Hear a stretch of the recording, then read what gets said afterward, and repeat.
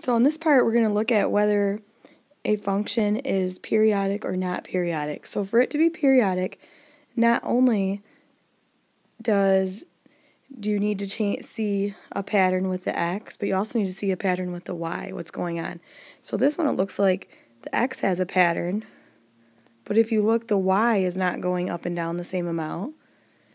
So this one is not periodic.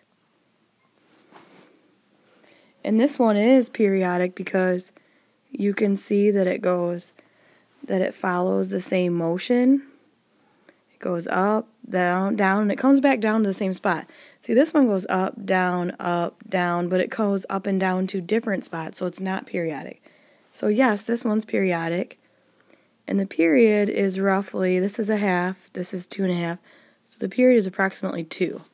So the period, you're going to go from one part to the next part.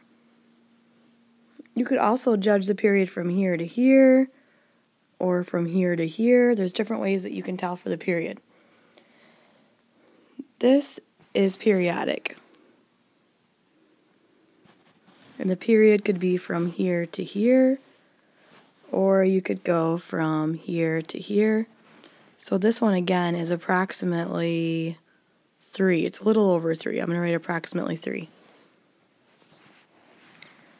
So find the period and amplitude. So amplitude is defined as half of the maximum y value minus the minimum y value. So the period first of this function, I'm going to use these 2 marks, is about 2. And the amplitude is, it's going from -1 to 1, so it's half of 1 minus -1. So what you could do is think of the height of the wave and take half of it. So the height of this wave is 2, so half of that is 1, so the amplitude is 1. This is periodic. The period goes from 0 to 3. So it's 3. This part is 3 units. Going from here to here is 3 units. From here to here is 3 units. There's all different ways to find the period.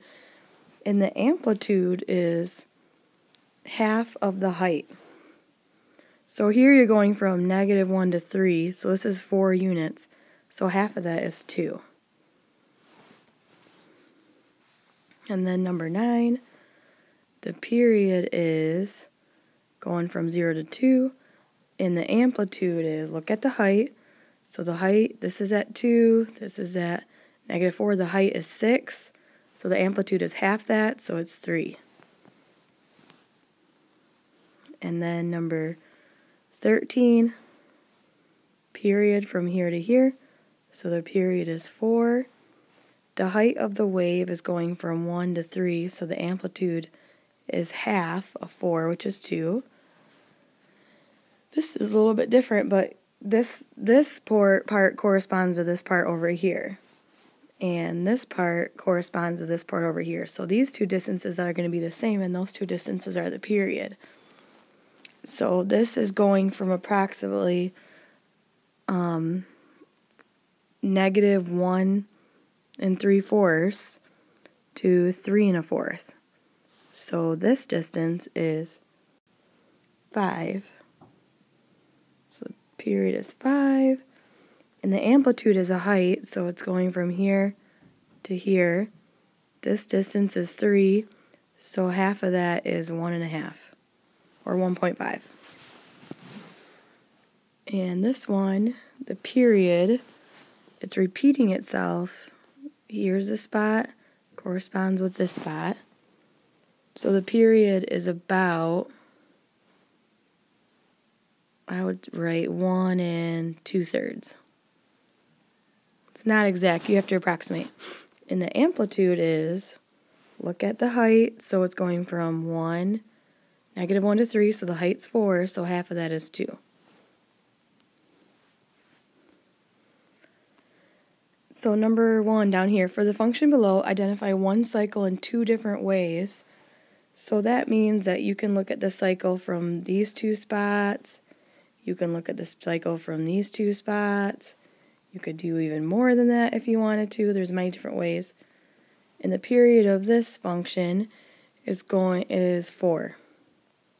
This is 4 units from here to here, 4 units from here to here, 4 units from here to here.